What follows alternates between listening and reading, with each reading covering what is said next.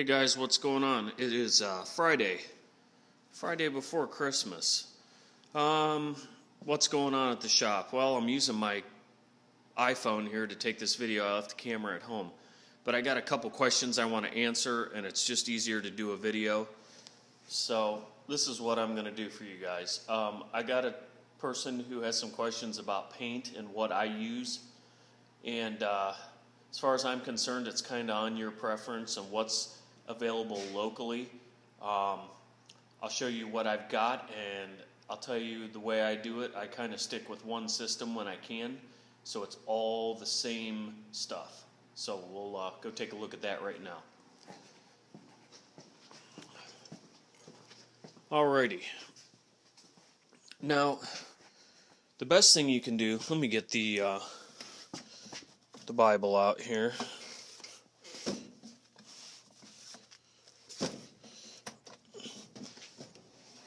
If you're going to use a particular paint system, mine being Matrix, get yourself a technical data reference manual, and a lot of times online you can look at the technical data sheets for all of the products.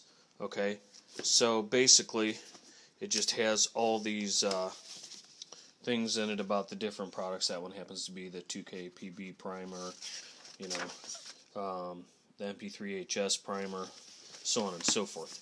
So that's a good thing to have. But as far as the paint system, if you're doing some body work, pick whichever primer in the line that you want. This happens to be the one I'm using right now. This is MP200 direct to metal primer, but if it's bigger than a dollar bill or bigger than your hand, you need to etch that bare steel. Okay, that's according to the book. So that's a product you can use, but for just small filler repair areas or overall primer, you could use that primer. I don't know, I might have. Yes, I do. This one's pretty much empty, but this is another one I use, the Lightning Primer Surfacer MP4 2K. This is a 2 coats and sand in 2 hours type deal. I think they claim 45 minutes, but that is what it is. Those are a couple different primers. Then after, if you're going to do an overall or a whole panel that's got body work on it, I tend to seal them up with this primer sealer.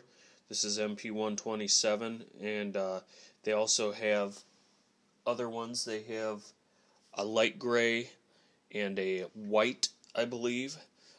This one happens to be the dark gray. It's very dark charcoal, good for darker colors, and depending on what color you're painting will dictate the color sealer you use. Most people just use the medium gray.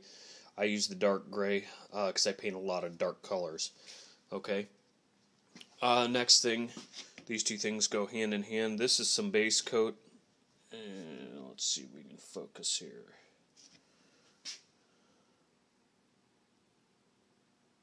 Boy, it doesn't want to focus. Nope, doesn't want to focus. This is Matrix Premium Base Coat. This is a 1-to-1 ratio. You can also put activator in it, which is, sorry for the all over the place camera work here, but this MX57. That way if you have a screw up and you have to go back a day later and sand and repaint and you get into your base coat, you shouldn't have problems with it. A lot of guys don't use it at all. I use it every time now. It's just a personal preference. There's the medium temperature reducer that I use in my shop in 70-degree temperature, 70 to 75. That's the mid-range one. They have a 860 and they have an 885, I believe, or an 885, something like that, for higher temperatures. And my new favorite clear coat is this guy right here, MS78. It's a European style clear coat. It is a 2-to-1 clear, but it sprays like a 4-to-1. It sprays really easy. That's a normal hardener. I don't know what they mean by normal. I consider that mid-temp. It's not a slow hardener for high temperatures. If you're going to do an overall, I probably would not use the normal hardener because it will kick faster than you want it to.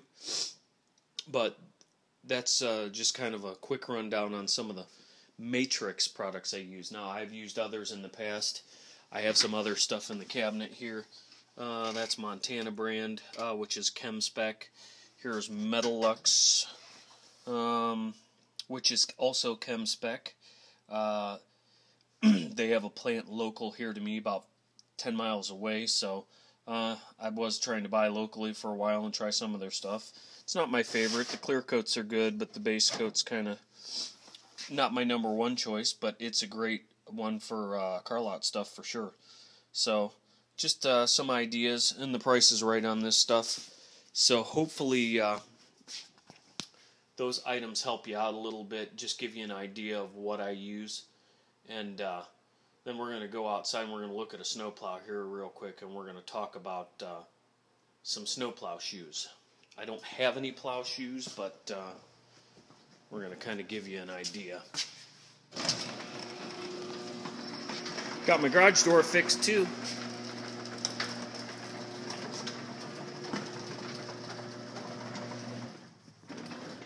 And for ease of explaining this, I have this used snowplow sitting here, and you're looking at it. This side toward the skid steer here is the bottom. Here's the cutting edge. Basically, the shoe post goes up through the hole here, okay? And you stack the washers that come with them to whatever height you want your shoe to hang below the cutting edge. And then on top, you stack washers on it until you get to where you can put the pin through it. And there's supposed to be a hole in those. Now, I don't have any shoes laying around, but basically that's how it works. So washers on top and bottom. Washers on top won't let it drop any farther down, and the washers on bottom won't let it shove it up in any farther. And then it's just got a quick clevis pin on it. Now we'll go back in the shop and I'll show you what I mean by a clevis.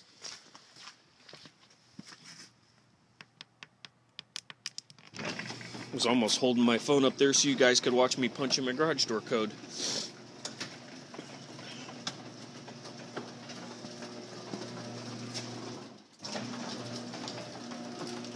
Alright, I got the heat going in here. I got a couple of sloppy runs of duct there that I got to finish, but they were out of pipe at the old Home Depot, so that's where I had to stop. 60 degrees. Started out at 40. This is a clevis, or a linchpin, snap pin, whatever, and this would go through the hole in that plow shoe. I wish I had some laying around, but I normally put them in the scrap bin. I never use them. I had 15 or 20 of them laying around from over the years, but this just locks the shoe into where it needs to go. So hope that helps you out. If you have more questions about it, I'll draw you a little sketch or something like that. But basically, I think you can make the ones you have work. You just have to weld a little piece of pipe onto it so it can come farther down through. I think those were either the wrong ones or the post wasn't long enough for that particular one, because usually the post is a set length and the bottom shoe runner is what wears off. So I don't know why they did it that way, but you know, as the cutting edge wears on the plow too, if they ever got taken off, then all of a sudden that changes, or if they put a new cutting edge on, then that distance would change. So alright guys, hope you enjoyed that quick little snippet, and we'll catch you later. See ya.